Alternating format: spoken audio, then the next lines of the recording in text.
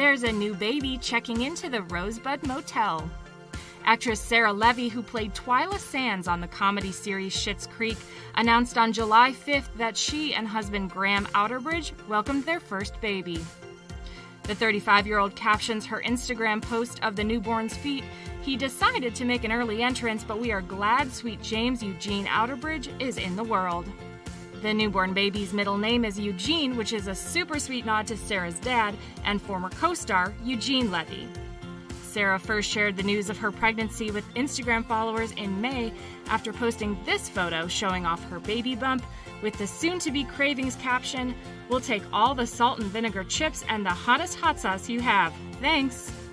Sarah and Graham have been together since 2018 and married in October of 2021.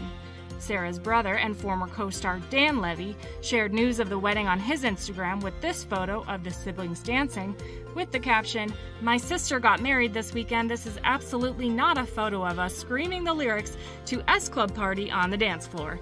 Love you, Sarah P. Levy." Congratulations to the happy couple and welcome to the world, baby James.